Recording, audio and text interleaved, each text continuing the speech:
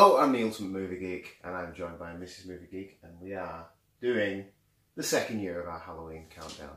31 films in 31 days, and tonight, on the first day, we start with Tales from the Crypt Demon Knight.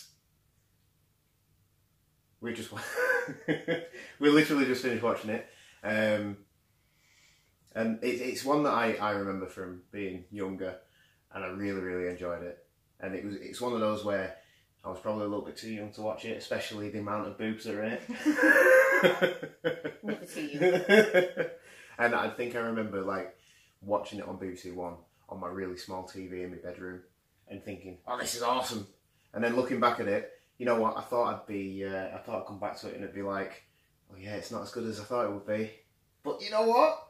It is. It's really good. And being a fan of like supernatural and stuff like that, it's proper in my wheelhouse. This is what I really enjoy. What did you think? Yeah, it's similar to you. I don't think I really enjoyed it. It was one I watched when I was a kid as well, like Tales from the Crypt. Did Tales from the Crypt do something with Elvira? Do you remember Elvira and Mistress of the Night? Yeah, I don't know. I can't remember this crossover. There's a TV show, wasn't there? I'm digressing. It's just because it made me think of that. It's that kind of genre, isn't it? It's very tongue in cheek. Well, it's comic book. It's very comic. comic, Yeah, it's comic. Well, it's comedy, isn't it? It's comedy horror. There was a bit of a story to that. It was watchable. I didn't hate it. That's for sure. No, I really enjoyed it. There's quite a lot of stars in it as well, like Billy Zane and Jada Pinkett Smith, as she is now, and the guy who's in it. And then the guy who's in everything, Uncle Billy. Oh, yeah. He's literally in every film you've probably ever seen, really. He props up in almost every film. Yeah, what was he in? He's a minor character. Yeah, he's always he's a bin man in The Burbs. That's he is, yeah.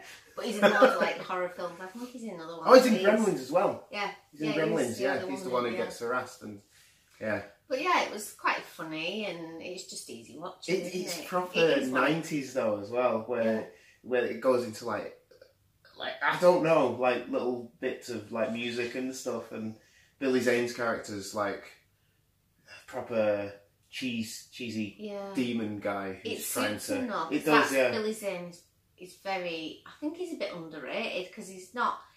I think he absolutely hams it up, doesn't he? He proper hams it up, and he really is good in that film because it suits the character. Yeah. Oh, it's proper. Like it comes up we talked about the story. Should we talk about the story? Do we need to? I don't know.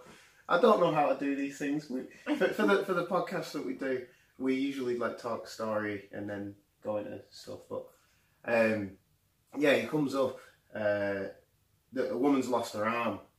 I know I'm doing that. He comes up the loft. She's got an arm off. He's got an arm off, and the arm is on like a platter, and he's like. Watch it. It's funny. It's that quite sort funny. of stuff. What background do you want to give? It's a Tales from the Crypt. Tales from the Crypt, Demon Knight. It's about a guy who's being chased by Billy Zane. You don't know he's a demon until later on. They just both look like a couple of people just like chasing each other. And it's like in a hotel in the middle of nowhere where he finds him.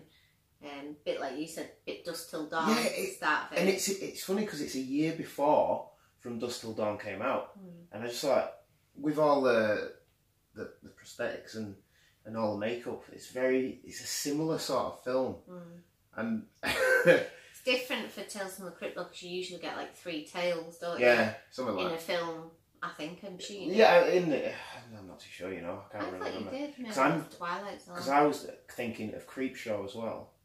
Do you know, like, they had, there was a Leslie Nielsen film, like, it wasn't a film. Ted Danson. Ted Danson as well, Like, Nielsen was, like, really evil in it. But that was 3. I might be wrong. I haven't seen the show. I thought there were 3, but I might be wrong, because they're all that same thing, aren't they? Yeah, sort of like it's like a long film, basically about bad and good and evil and heaven and... heaven and hell and all that sort of stuff, and the like price and stuff. It's just watch it. We won't explain it. It's a very basic story. Very easy. Similar. It's supernatural, isn't it? Really. Yeah. But I really enjoyed it. I thought it was a good film, and I'm happy that I enjoyed it again. Yeah, it was when I'm older. alright. I don't say I really enjoyed it, but I didn't No. hate it. It's just easy watching it. So we've seen worse. Have we? Yeah.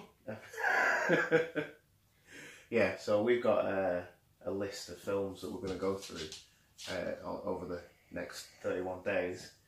That's one down, 30 to go. What we're doing tomorrow? I can't remember off the top of my head. It's on the website, the World Geekly News website. There's a list being published, which I sent through. I forgot to check it, so it's just in the audience. it's just in the order that I wrote it down. So we're gonna have to follow that. What we're doing today? Are we giving marks out of 10? I don't know. Because this isn't in our order, like order of preference. It's just it's just chosen films. Yeah, it's just what's on, isn't it? Or what we can get on the DVD player. Should we get like pumpkins out of 5? Pumpkins, because it's Halloween. Pumpkins out of 5, right? I'd give that a 3. 3. Yeah. I'm going to give it a 4. Yeah. Just because I'm just happy with it. Yeah. The fact that it's proper cheese. You know proper what? Reminds you of being a teenager. The film itself is enjoyable, and you know what I cringe more? It's the open and close with the Crypt Keeper.